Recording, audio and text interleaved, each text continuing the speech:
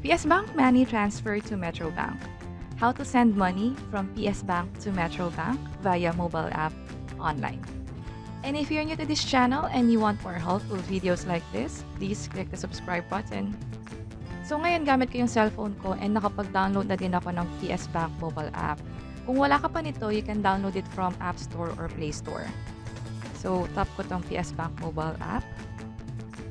And I'll log in here with my username and password. By the way, kung wala ka pang online account with PSBank, you can click this Sign Up Now button. Ang gagawin nyo lang is i-accept nyo yung terms and conditions and then ibibigay nyo yung details nyo about your account sa PSBank, your personal details, and mag-create na rin kayo ng username and password. So, since nagawa ko na yun in the past, I'll go ahead and log in with my username and password. And click Sign In. So, nandito na ako sa loob ng PSBank online account ko. So, I'll tap this View Accounts. Then, I'll go ahead and click Create Transactions and click Fund Transfer. And magka-transfer ako to unenrolled account. May option kang i-enroll yung account dito sa PSBank pero hindi ko siya gagawin ngayon. So, I'll go ahead and tap this Transfer to Unenrolled. And magka-transfer ako sa ibang bangko. So, I'll tap Other Bank. And hanapin ko dito yung Metrobank. Mahaba-haba yung list nila ng bangko na pwede mong pagpasahan. Metrobank is Metropolitan Bank and Trust Company. So, I'll tap this and enter here the account number.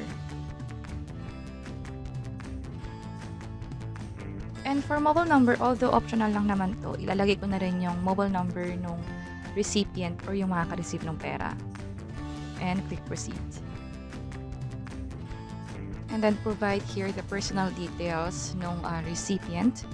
So, ilagay ko dito yung pangalan ng pagpapadalhan ko ng pera.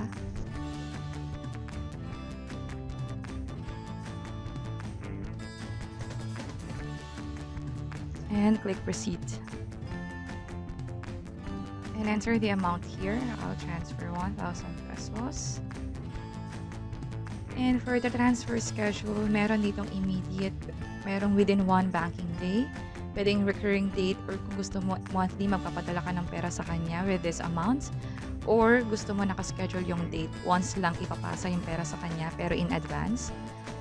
For now, I'll send money immediately. So, gusto ko mag-reflect agad yung pera sa Metrobank Online Account. So, I'll tap this. We're done.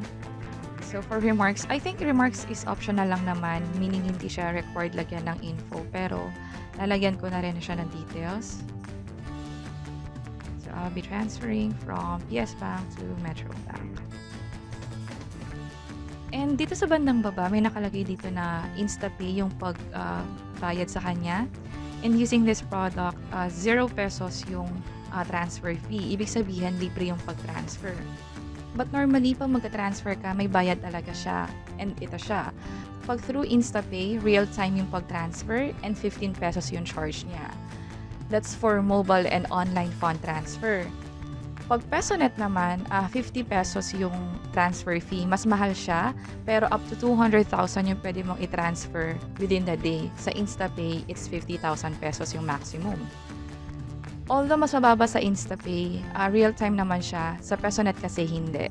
Pwede pang mag-take ng few hours to 1 business day yung pag-transfer. Depende sa oras na to.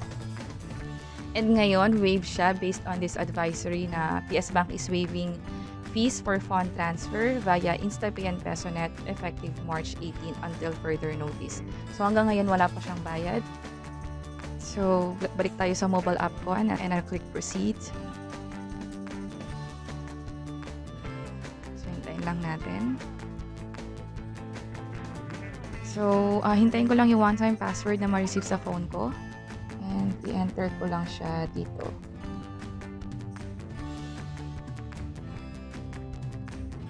And hintayin lang natin. So, natap ko na yung submit button.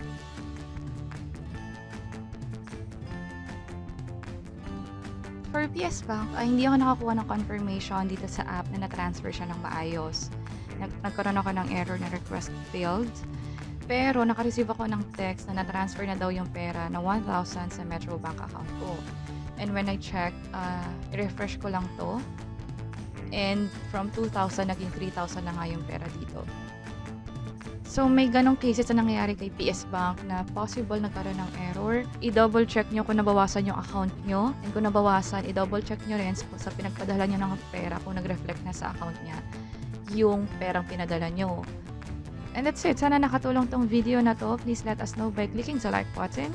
You may also check these videos. These are other ways on how to send money online. And also, may mga videos din kami about investment. You can start investing sa maliit na halaga. And this is Lou from Invest Library. Until next time, bye-bye!